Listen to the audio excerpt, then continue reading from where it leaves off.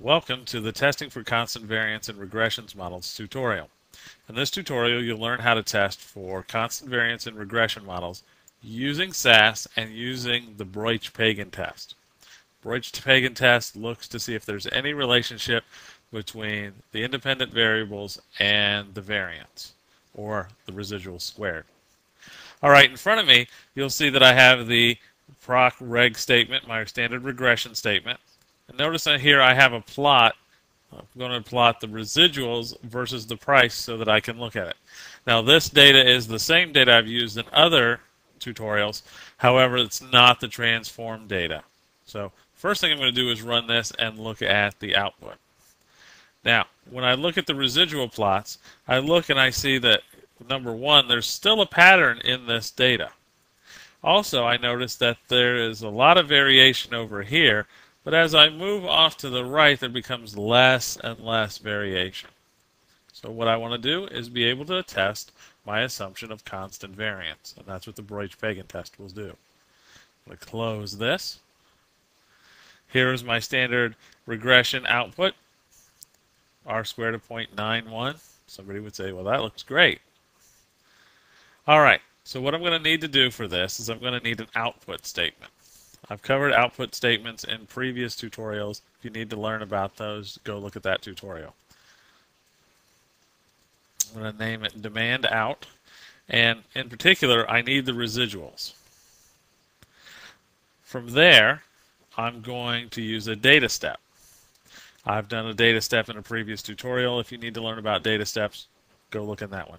This one I'm going to call demand out 2, and the set that I'm reading in from is demand out.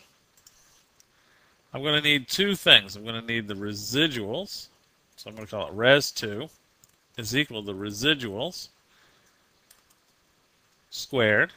And I'm also going to need price, which is my independent variable, squared, in order to determine whether there's a relationship at all. And I'm going to run this. And after that, I'm going to use regression again.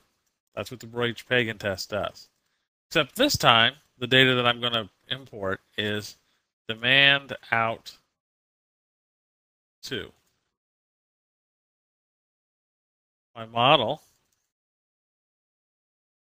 is going to be residual squared is equal to price and price squared. I'll run this and then I will quit. Now this all together will give me the Breuch-Pagan test. All right, we've already looked at the residual plot. Here is the Breuch-Pagan test. Notice it says dependent variable is res2, residual squared. So this is my Breuch-Pagan test. Also notice that I have price and price 2 as my variables. So this is actually a quadratic regression. Now if I go over and look at the p-values, the one that I'm interested in is this one up here, specifically because it tests both coefficients simultaneously equal to 0 to test if there's any relationship. Not what the relationship is, but is there any relationship? And then from this, you see that the p-value is very, very small. The null hypothesis in the Breuch-Pagan test is that the residuals are or do have constant variance. The alternative is they do not have constant variance. In particular, that they're related to the predictor or the independent variable. In this case, the p-value is very small, so that would mean we would reject the null hypothesis and assume that we have non-constant variance. Well, this has been testing constant variance in SAS tutorial. If you have any other questions, please ask or watch this tutorial again.